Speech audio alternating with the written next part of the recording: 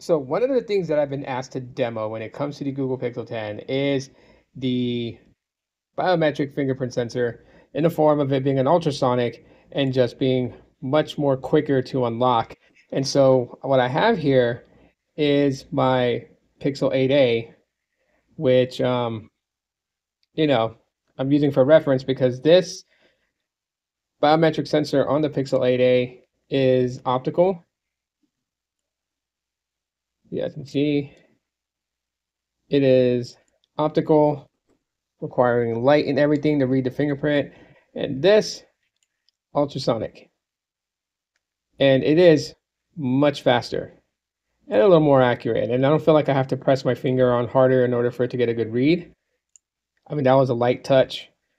Barely put my thumb on the screen and it read it. So that's actually pretty good.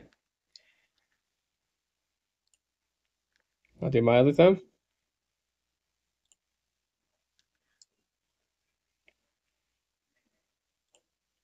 That's pretty quick.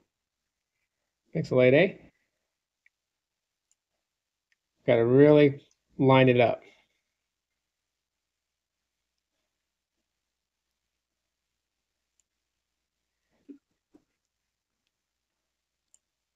I mean, that's pretty quick.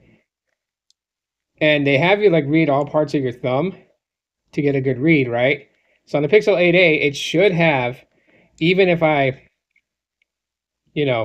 like I went further where the line of my thumb is at, it's not going to read it, but where I've scanned it in the initial setup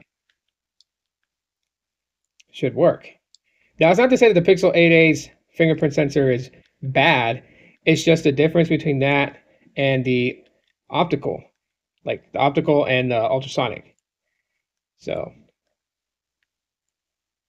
for the most part on the Pixel 8a, I get about a good 98% read. On the Pixel 10, I get about, well, like I would say 99%.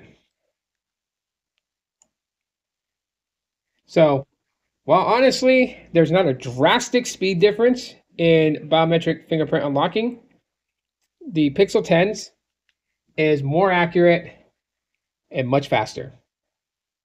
That's my quick finding on these two phones. Let me know what else, thoughts, comments, concerns, emotional outbursts you guys may have. Drop a comment.